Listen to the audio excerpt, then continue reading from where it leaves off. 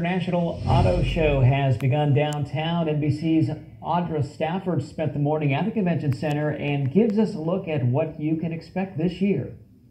The auto show is so much fun because you can see all kinds of new cars you've never seen before, and you can also see some familiar favorites like this one, Herbie the Love Bug. This is a beautiful replica, and it's owned by Gary Judge and his daughter Amber. They are from Alpine, and it didn't look like this when you got it. No, it did not. It was ready for the junkyard. We restored this ourselves. It took us about 3 months to restore it.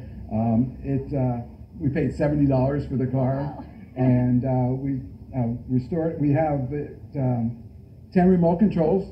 It actually shoots water out of the wheel and everything. It's our 10-year anniversary with the car. We gave it to her as a Christmas present, Amber, in 2008. And of course, Herbie the Love Bug next year. It's its 50th anniversary. It's been 50 years since the movie came out. So cool, and still just looks so shiny and new and fun and never gets old. All right, we got to show you more because there's a lot of really neat kind of familiar cars, and this trike here too, which you will see the Joker on it. This is a pretty awesome bike.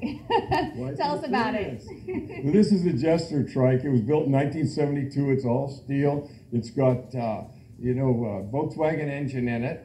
And a lot of trick stuff. There's nothing on this thing that is stock. It's all custom, and it's so much fun to ride because I'm retired and in my second childhood, so it gets a lot of attention, and I'm a big ham.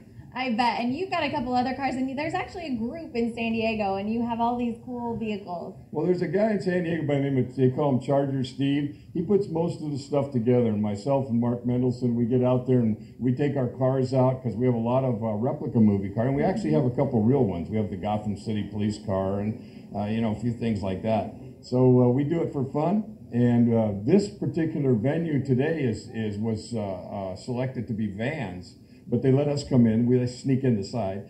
So you see a lot of cool vans over there. The A-Team van, the Scooby-Doo van, those are all replicas, and the Jurassic Park Jeep, and then just some other stock stuff that people have turned into customs. Very cool. Thanks so much for sharing them with us, because this is really probably the most fun for them, but also definitely the most fun for us is to get to come check them all out. The auto show continues through Sunday.